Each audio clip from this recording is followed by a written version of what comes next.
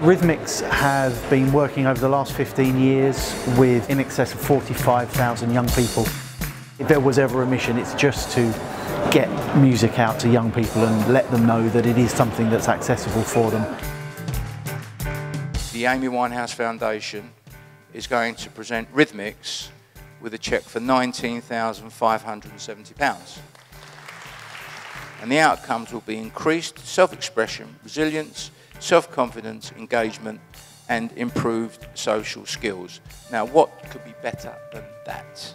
Brilliant. And we'll be running workshops and training sessions for teachers wanting to work with young people with mental health. As well as their musical development, it will help them feel a great deal better. And it's just a massive privilege to be handed such a large amount of money, knowing that the people who are handing it to you really do understand the need for the work and the power of music to affect change within mental health.